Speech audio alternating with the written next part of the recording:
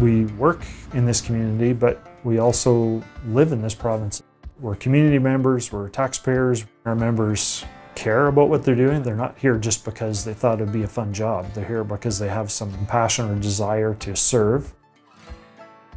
My name is Dean Grunow. I'm a sergeant in the RCMP. I'm currently posted in Wetaskiwin Detachment. So we cover 3 areas that we look after. So we have the urban municipality of Wetaskiwin. We have the provincial area of Wetaskiwin, or what is Wetaskiwin County, and then Camrose County.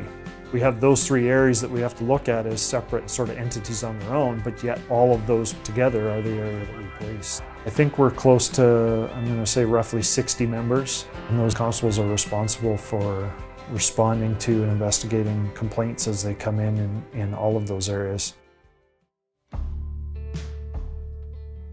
I think one of the sort of glaring differences is the vast landscape, or the distance to travel.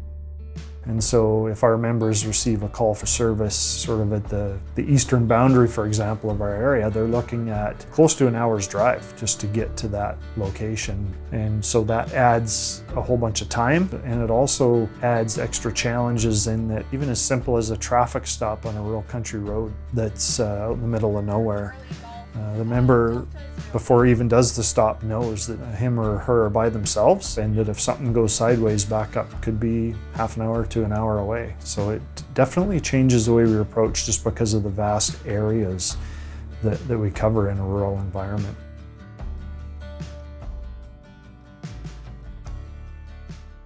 So the crime reduction unit, although they're made up of police officers, they may look at a number of different things depending on what the crime stats are doing in their particular area. For example, if vehicle thefts are high during a certain period of time, we might employ some different tactics to try and combat vehicle theft. If break-and-enters are taking a spike for some reason, then they'll, with the help of an analyst, we'll look at the data and try and come up with a solution on what can we do to try and stop the run of break-and-enters that's occurring.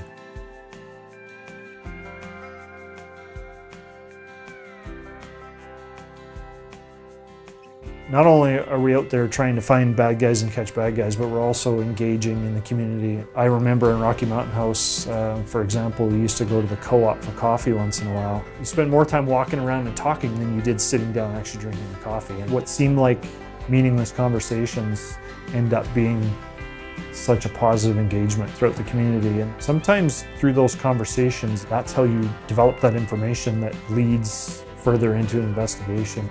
We will certainly do our part, but we need community members to be involved in solving these problems as well. I think those relationships are probably a little bit easier to build in a rural environment.